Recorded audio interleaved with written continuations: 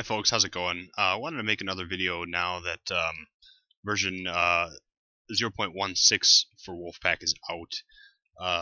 Several things were changed in game. A couple of them really necessitate making a new video, especially with regard to plotting techniques, because I've been playing around in the tutorial a little bit in order to educate myself as far as what the actual visual range is on the surface during the day in clear weather.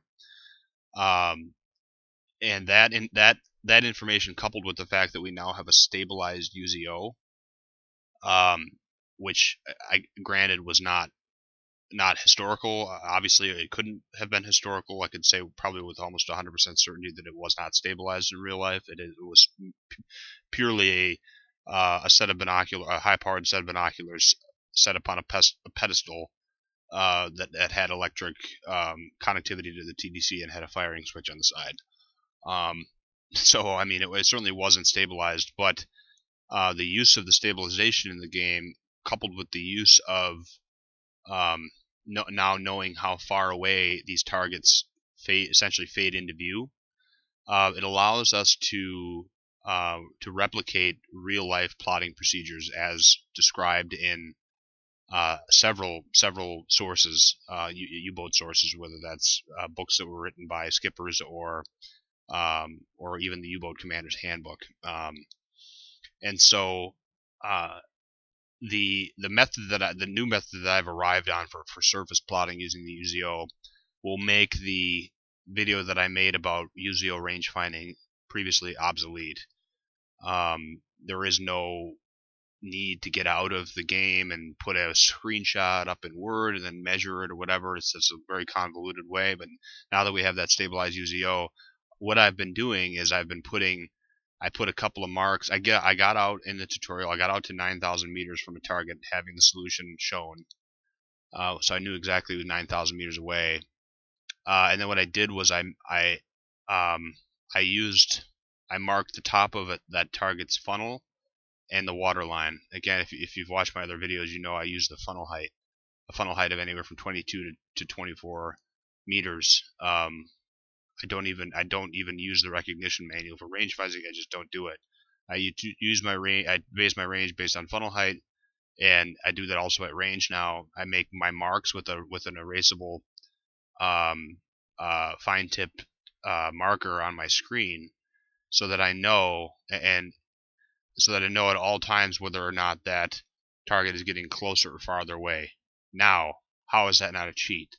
It's not a cheat because of the following. So you got several references to this procedure in real life having been done.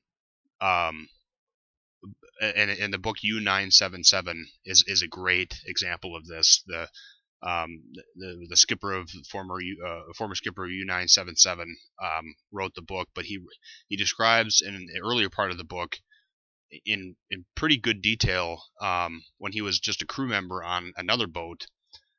He describes the process upon sighting a ship and tracking it and plotting it in somewhat good detail, better detail compared to some other books I've read.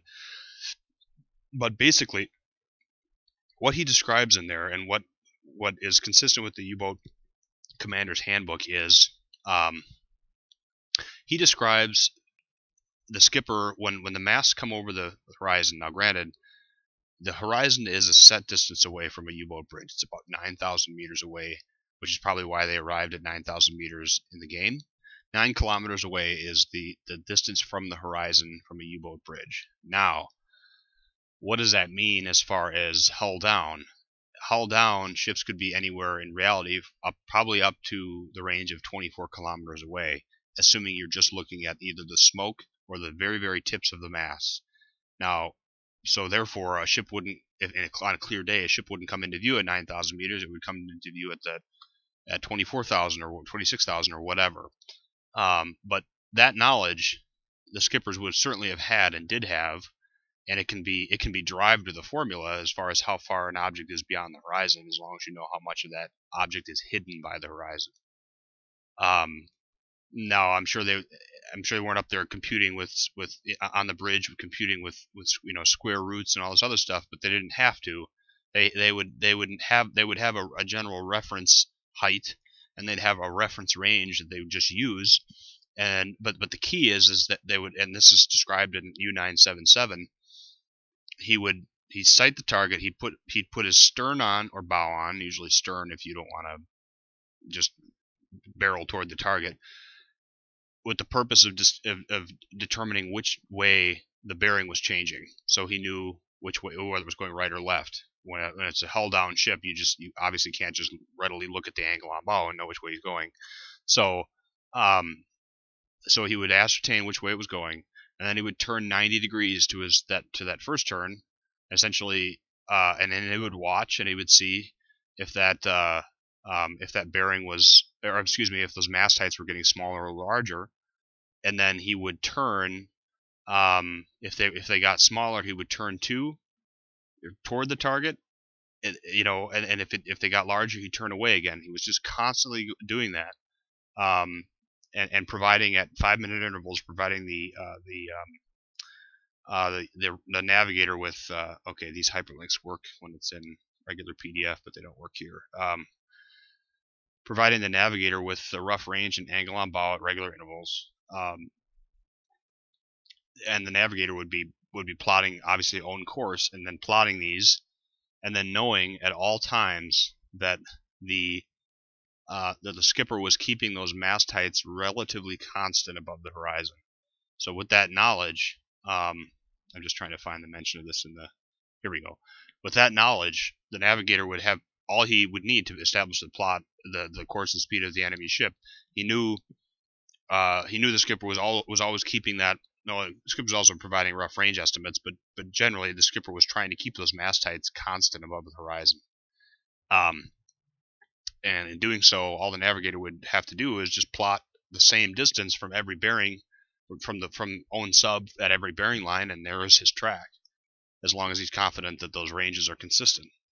And so cut to the U-boat commander's handbook here. Here you have it in paragraph 113. Fighting your way up to a forward position at the limit of visibility is an extraordinarily lengthy and tiring uphill battle. It's an incessant sawing at the horizon, going in again as soon as the mast tips get smaller, and immediately opening range again as soon as the mast tips get taller. With the visibility conditions, blah blah blah. This is just but I put the note in here. This is my retranslation of this. This is one of the reasons of why I retranslated, because there's these little nuggets in here of knowledge, these golden nuggets in here that are just lost in translation, or the utility of them isn't entirely clear. So I added some notes throughout here, but here you go. This sawing had another purpose, that of plotting. The UZO had no range finding capability. How range roughly was determined was simply based on how much mast was showing above the horizon, using a standard mast height or set of mast heights. This bearing, rough range, and AOB was communicated to the navigator at 5-minute intervals, and the navigator made a plot on millimeter paper. Also, by keeping the mast heights the same height above the horizon by sawing, and thus knowing he's at a relatively constant range as a result, this also provided a clue as to the target's course and speed. I put a clue. It really is. I mean, it's more than a clue. I mean, it's, if you can. I don't have seafaring experience, okay, but I mean, I would think that it would be somewhat, particularly for a trained naval officer, some relatively easy to say, okay, that mast height looked like this at the first bearing. Now 5 minutes later, it should be obvious whether it's gotten bigger or smaller, right? Unless these guys had short-term memory loss, which they certainly did not. They could remember 5 minutes in the past and say, okay, well, the mast is clearly different now. So I wanted to start this from the beginning, from this screen here, and have you with me the entire time. Granted, that's not how I typically would make a video. I would cut it and then cut back when something else relevant was coming up, but in the interest of not having any smoke and mirrors, so to speak, I'm going to keep you with me the whole time, so that I'm on the level with this. So I go to my U552 here, start the mission. So in the tutorial, as you all are likely aware at this point, You're in the daytime, and all the targets are relatively close by here. So I make some preliminary settings, usually to the TDC, but I'm only just going to set UZO now so I can get the bearings. But at any rate, I'm going to get up here. We'll just get a lay of the land here, and all the targets are going to be pretty close by. Here they are. Oh, that guy's coming right at us, and then there's that guy there. So that's the guy right there. I think there's 3 targets here. I'm gonna open, since he's already behind us and he's presenting a relatively perpendicular course to us. I'm gonna go full speed ahead and open the range to what I think is 9,000 meters, and I'm gonna use a funnel height of about 24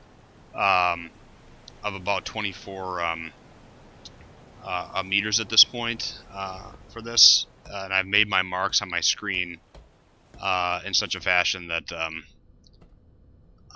that corresponds to 24 meters at 9,000. So what I basically did was, you have to be careful when you first start in this. You need to select diesels first and then full speed ahead, because it will default to electric engines if you just go full speed ahead. I realized that when I was doing this last time. So I'm going to open the range up here. But what I would recommend you do, and what I did, is I got in the tutorial here, and I just, on my own, and I got out to a range of 9,000 meters. Well, first of all, I got out. I wanted to see what the true distance was, visual range was in game. So that was purpose A, and then purpose B was to get to a good solid range at which they were, which would somewhat approximate the limit of visibility, so to speak, in this game, and that's about 9,000 meters. So I got that range, and I went in the map and I did show solution, which I won't do now. So here we go. There's nothing on the map. You've not seen me turn this on yet. I will do it at the end once we've plotted. And the end is not going to be torpedoing the ship. It's going to be making a plot after probably 15 minutes worth of plot, and then turning the solution on and comparing, and hopefully it's somewhat accurate. Otherwise, I'm redoing the video and you won't hear this, but I'm pretty sure it'll work here. So at this point it's pretty obvious. I'm just opening the range up right now, just so that we get out to a range that it corresponds with about 9,000 meters, and not going to look in the recognition manual, not going to look at the solution on the map prior to doing this. It's just purely going to be you and I just figuring this out together, and starting out just as in the dark. You're starting out just as in the dark as I am.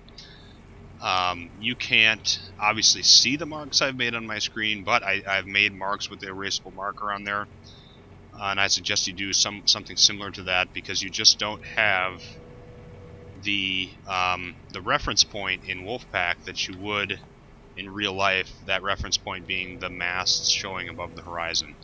As you watch, let's run into this guy here.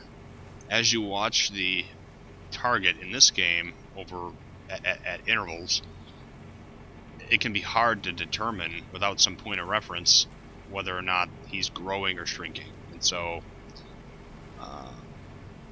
hence the reason why you need to make some sort of mark or some sort of measurement that you can measuring device or something that you can hold up against the screen. So here we go. Now here's our UZO now. No more buck and bronco stuff here. Was particularly pronounced at a 90-degree angle here, 90-degree bearing.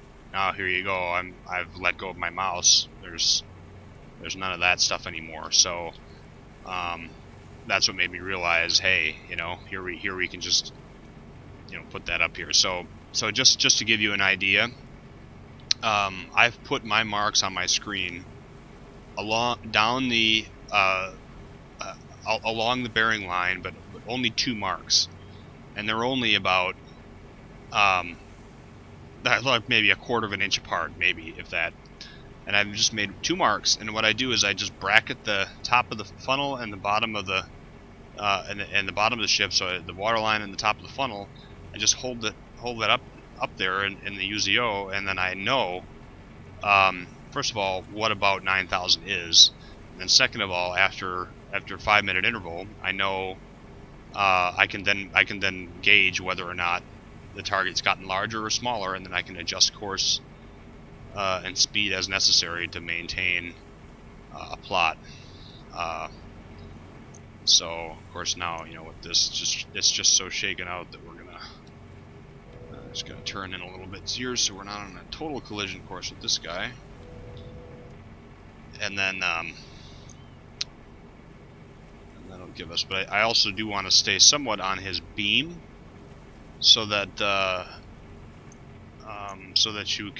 we can it just would almost be a little cleaner that way, and maybe might simulate more a true overhaul scenario where we're sort of a beam or even aft of the target when we start. And so yeah, and so this coupled with the fact that the tutorial coming in, coupled with the fact that I did just reinstall Silent Hunter 3, and no, it's not because I'm losing interest in Wolfpack, but it's simply I refreshed my memory on the work of an individual that went by the name of Hitman on Subsim, and I really owe most of what I know about targeting historical procedures, a lot of what I know about historical procedures, etc., from the work that he had done for Silent Hunter 3. He did a great GUI in their user interface that was, I mean, straight off of historical documents, and the UZO site picture was correct, and the scope picture was correct, and all this other stuff, and so it was just a great thing. And he had put, as an accompaniment to his GUI, he had a couple of manuals in there, one of which, so he had the GUI manual, which was really just obviously geared toward using the tools in the GUI, but then he also had one called the U-boat torpedo attack, and that went through a lot of the procedures that are in my tutorial as well. Went through what a skipper did upon sighting a target, what sort of the courses of action that were taken in order to determine course and speed, and in different scenarios. They also had a good one about U-boat optics as well. It was really a great piece.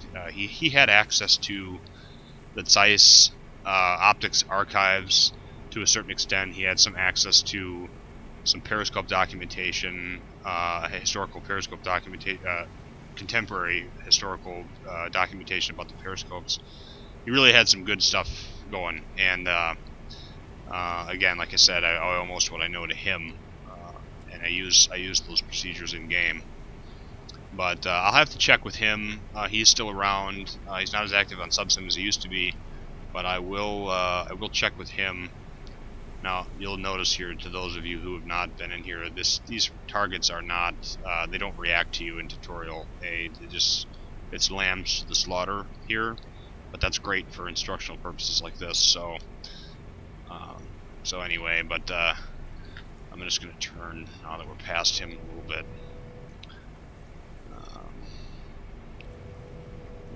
Who would think we'd get a little pilotage practice in here while we're doing this? But so at any rate, Hitman's work was great, and I'll have to reach out to him to see if it's okay for me to distribute the stuff on Subsim, or on Discord. But really good stuff that he had there. A couple of good documents that would be helpful to people that are not stuff that's just purely historical stuff that can be implemented in game, that's not dependent on one sim or the other.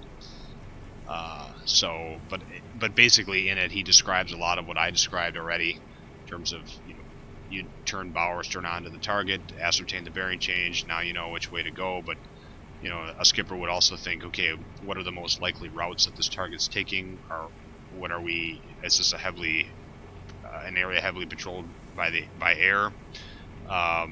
you know, and get a not only a decision point as far as whether to even go through the attack, but also get an idea of which way the target is going. Like where's it ultimately going? What is it steering toward? And at that point, he would turn to what he would consider a parallel course to the target, and then he describes in there that the same type of thing that's consistent with with the U-boat commander's handbook. He would keep the masts at a relatively constant range, or a constant distance above the horizon, and then know that he's and have the navigator create a plot, and then that navigator would know always that they were steering more or less a course that was giving them a constant range to the target at every bearing. Well, now all the navigator has to do is just, like I said before, plot that consistent range, or you know, maybe the range changes a little bit, but anyway, this consistent range over those bearings, and now you've got a plot that I would think is pretty accurate. So that's the U-boat surface plotting method that I'm going to demonstrate here. Again, I'm keeping you with me so that you know I'm not pulling some kind of funny business behind the scenes here and saying, okay, well, the course is really this, the speed is really this, and then gaming the game to get it there. But so we're running out at top speed to get out to a overhauling range. Now I get the fact that your range, you can get away with less than 9,000 meters on the surface during the day in this game. Thus far, I'm not thrilled with the visibility conditions in terms of sighting distance at night, but during the day, it seems like you can get away with more. But so it, you know, in real life, yes, they would stay at the limit of visibility. They wouldn't allow, you know, even the funnel to show, because shortly after the funnel comes the bridge, and that's where a lot of eyes are. So therefore, don't let the bridge come over the horizon, because then you're starting to be seen theoretically. So they're keeping this. They had to keep that range long. We don't have to do that in this game, but the utility of this is it's really to establish a standardized range. Get the target out and establish this sight picture in your UZO. Draw yourself a reference on your screen if you need to. I suggest doing it, because otherwise you just don't have a reference necessarily. But get that sight picture ingrained in your mind, and then use your reference marks at 5-minute intervals, or whatever interval you want to use for plotting, and see whether it's grown or shrunk, and then make your course changes accordingly, and plot those. Have your navigator plot them, so that you know at all times that target ship is relatively the same range away every time. You know, so that's really what we're going to demonstrate. What I'm going to demonstrate here. I am solo in this again, but we're getting somewhat close here. I'm just measuring using the range, the relative the marks on my screen here. We're almost to 9,000. We're getting somewhat close. So I'm going to come in here and get ready to plot. He's going to be off of our. I'm going to start slowing down now. It's going to be off of our starboard beam when we plot here. Let's see here. I am going to go.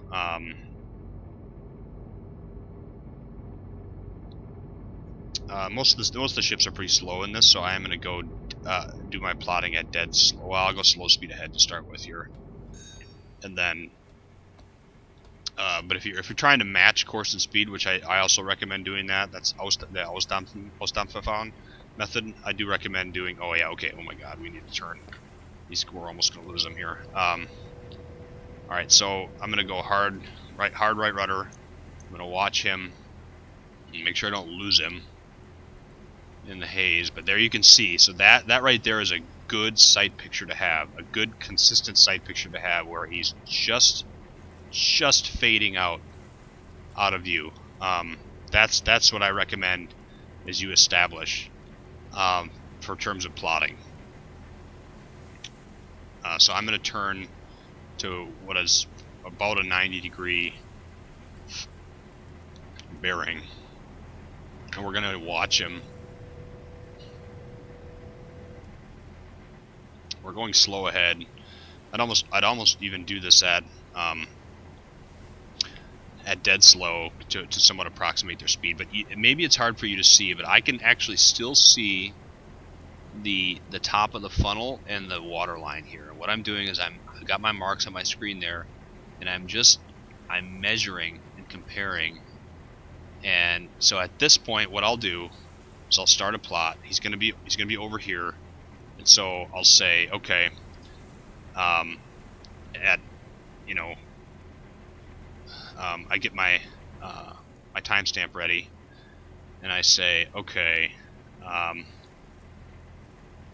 and I do need to get my file open, because otherwise I don't have any way of converting true. I'm not using anything else in this file at this point. I'm just using the attack disk functionality in here, because otherwise I don't have a way to convert relative to bearings to true. And so, come on here. With OBS Studio open, I'll tell you what, it really puts a strain on the old system here. So this attack disk is what I'm going to use for this. Alright, he's already going away, I can see that, so I'm going to turn 20 degrees in and start a plot based on that. So you can see even there, I mean, I was able to determine that target was disappearing on me. And so I'm going to turn in a little bit so I don't completely lose sight of him.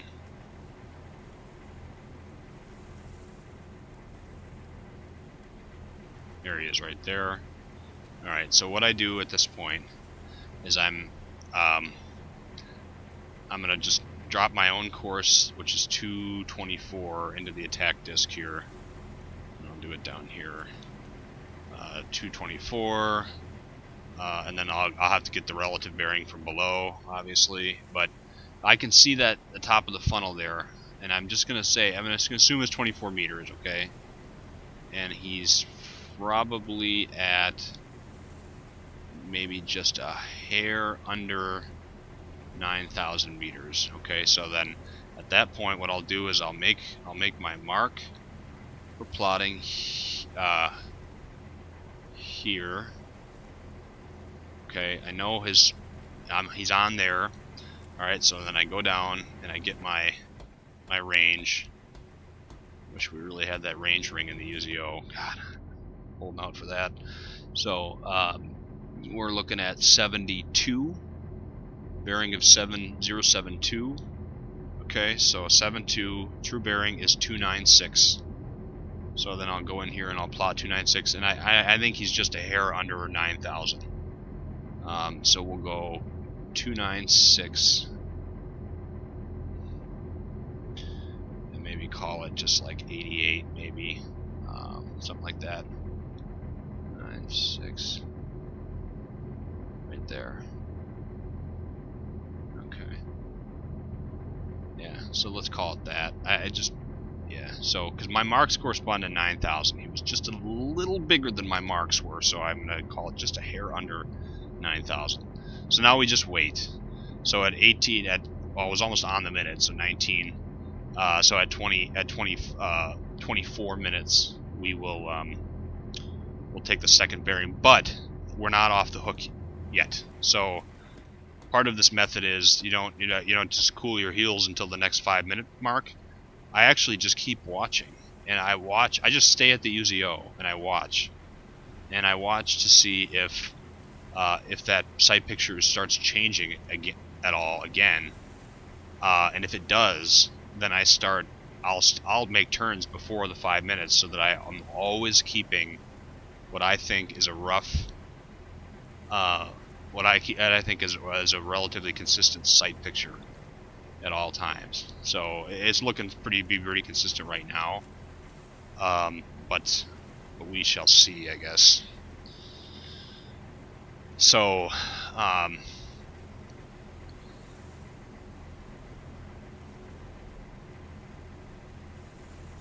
yeah, and if anything, we actually are gaining on him a little bit. He looks to be getting a little, he is getting a little closer. So I'm going to turn probably 10 degrees to port. See, this is the kind of stuff you don't know until you have a reference what that target is doing. So you're always able to. So I'm gonna, now that I turned, I am also gonna make a mark. I'm not gonna do a timestamp. I'm gonna make a mark where I turned, roughly, so that I know my own. I can just see my own movements over the course of time. In following the target. You don't really need to do those interim ones, but I don't know, it seems to me like it's helpful to know when and where I turned. Not when, but where I turned. So so I keep on watching them. Because ultimately, by the next bearing, it'd be nice to have somewhat of a consistent range with the first one. So I may even go a little further out than that.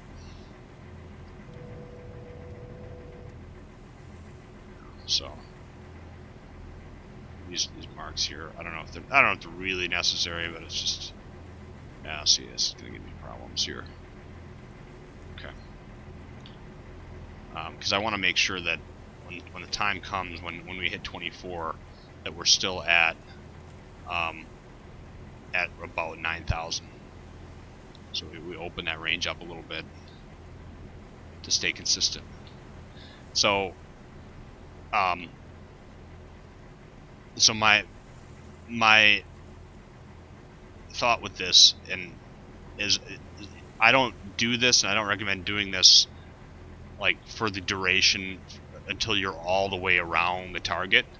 Really just 10, no, not 10, but really 15 minutes or so of this type of plotting to be able to establish the course and speed of the target, and then at that point go full ahead and really overtake him. And the book U977 actually describes that as having been done out of visual range. And more on that in just 1 second here. I'm going to make my second plot. Alright, so we're at about 5 minutes. I'm going to put my next timestamp down, and then I'm going to just measure, and I think he's actually come even a little closer than the first range. So there's the bearing right there. So, whoops, I gotta get my own course. Hold on. One step there. Because obviously to convert relative to true, you need your own course. So we're at 205. So one course is 205. So his bearing is it's just even a hair closer than the last bearing, or than the last range, excuse me. 90, we'll call it 94. So 299 is the new bearing from that. So 299, and I'll just say, maybe just a little less. 299 is somewhere in there. 299 at like maybe 88 or 87 there. Okay, so then I'll make a mark there. So now what I can start doing actually is I can start establishing a course line, and I can start comparing angles on bow to what I see.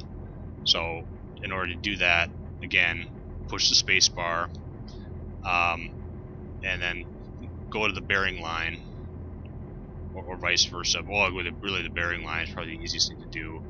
And you can see there that it's just a hair over 90 right now. So like 92. So then let's go and see if that jibes with what we are seeing right now. We have the luxury in this game of somewhat being able to gauge the angle on bow.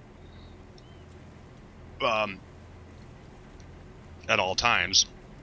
And it's like, yeah, I mean, he's a little hazy, but that seems pretty reasonable.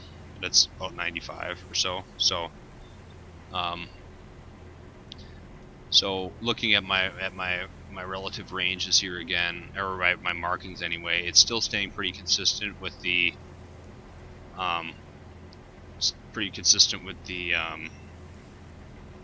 other two.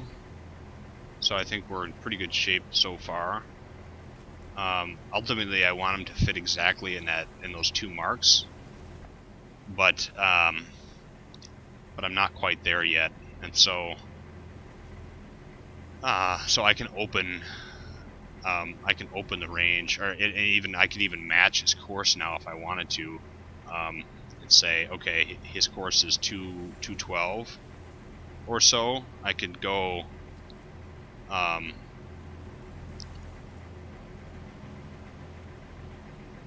I want to go further away. I don't want to match his course because that's going to put me a little closer to him. I don't want to do that. So I want to go maybe 10 degrees to port, and then see if I can't open the range just a hair to get us to where I think is 9,000, which would fit us exactly in my 2 marks. So this is the, call it that nibbling at the horizon exercise. This is what I interpret it as based on the sources I've read. But anyway, what I was saying before, between the bearings, so 9 will be our next one, is that U977, once they get the target course and speed, once they get the base course, they had a zigzagging target, so it takes a little longer to figure out. But once they had that, they dropped out of visual. They dropped about 1 kilometer outside of visual range, and then they accelerated to overtake the target, and then they were dealing at that moment with a very fast target, and so it took them hours upon hours to get ahead of it. But what they describe as getting outside of visual range, and then every hour going in to check to see if the target was still there. And that's actually somewhat interesting because I wasn't, until I read that book, I wasn't aware of that practice. I always just assumed that that these guys just kept the target in visual range, and that was just standard operating procedure, was just nibble at the horizon, so to speak, or saw at the horizon until you were essentially ahead of the target. And then I came across an old post on Subsim. Oh, there's 9 right there, sleeping here. All right, so there's that. I'll look again. So we got about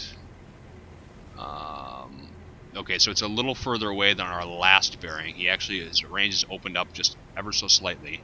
So there's the bearing. Our course is 205 again, so I'll keep that in there. Go get the bearing. So the relative bearing now is 97. So 97, 302. And like I said, it's further away than the last bearing. Probably a little more consistent with the first bearing we took. So what did I say it was? 302. Oops, 302. 302 from this point here. 02. So it's probably between, yeah, it's somewhere right around in here. 302. Okay, so then I'm gonna delete this and refair that course line. And then again compare the angle on bow again. So now we're at here, and now I'm gonna say it's there, which is, so we're looking at more of just a hair under 90 at this point, 90, 87 right there. So we'll go and compare that.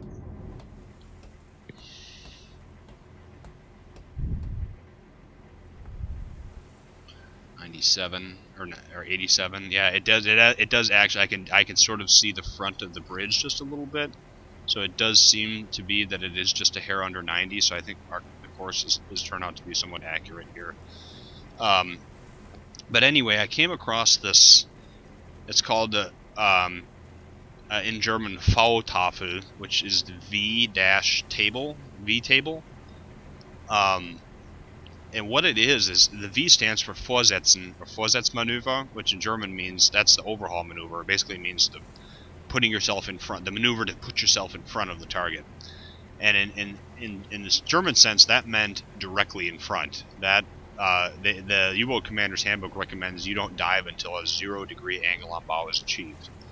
And so that's what that's getting at there. But that it was a document from about 1943, and it basically describes.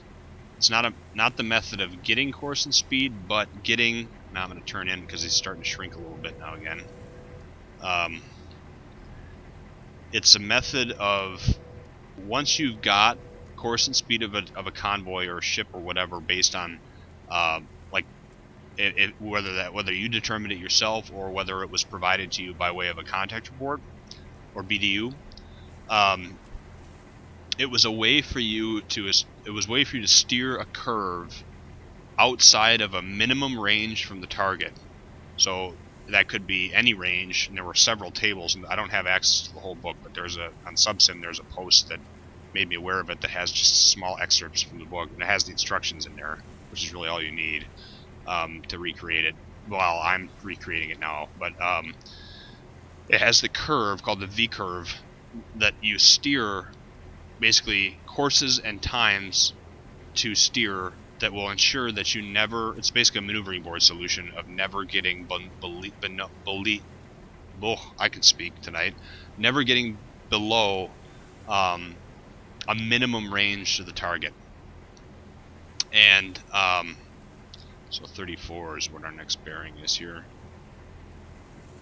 Never getting below a minimum range to the target. And so I started making these tables myself using a maneuvering board application and trying to figure out what the course is and redoing it. I figured out how to do it. However, I did it based on a range of 9,500 because I thought that was closer to what the visual range is, and it is closer. I would be more comfortable doing it at 9,000. But that brings you over the. If you think about that, it actually the way it ends up taking you is it takes you outside of visual range, and it just ensures you never get below a minimum range. And so I thought to myself, oh, that's actually pretty consistent with. Oops. Okay, there's our mark right there. So we're gonna mark, and I'm gonna compare, and I think now he's almost fitting exactly in those marks, which I think is about 9,000 meters. So I'm gonna do. Here's the bearing. Boom. What's our course? Our course is 215. So 215. Go get our relative bearing down below. And then we'll be able to. And then I think this will be our last plot point here for the video. But so 89 degrees is the relative bearing. So he's at 304, and like I said, he's right about 9,000, I think. So we'll see how that lines up. 9,000 here. Whoops. Need to reset the. Why is my ruler not,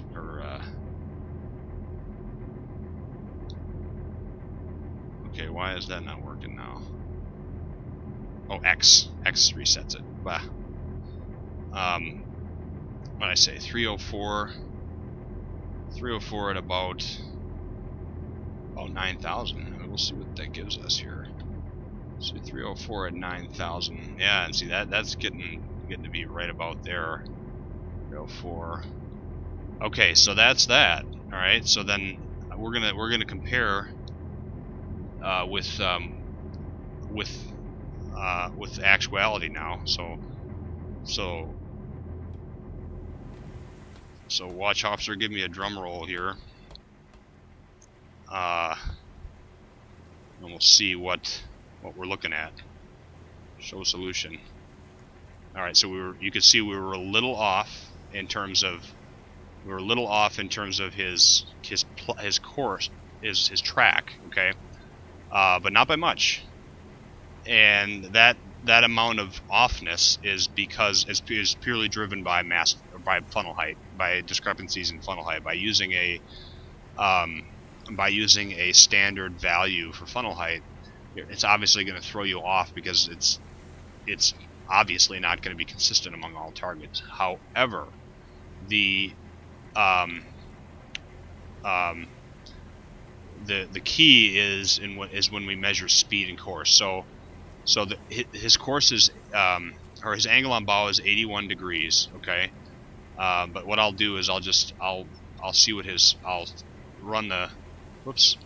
run a line down here along his course line and see what it is, what we said versus what it is.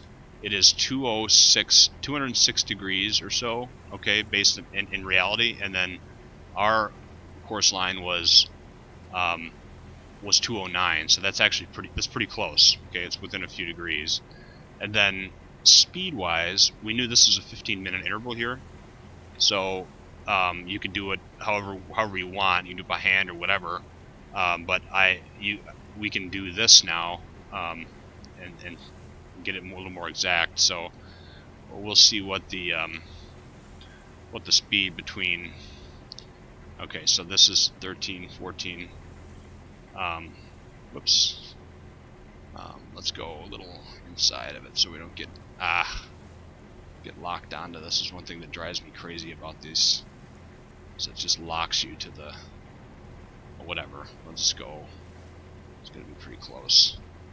13, 14. Okay, so then that's a little fast. Whoops. So we had said 14, 17. So ours has him going a little slower than this, so let's try 7.1. 13, 14. That right there, that's it. That's about 15 minutes right there. So 7.1, 7.3, that's pretty close. Okay, that's pretty close. So, so a speed within 0.2 knots and a course within 3 degrees is pretty good. Okay,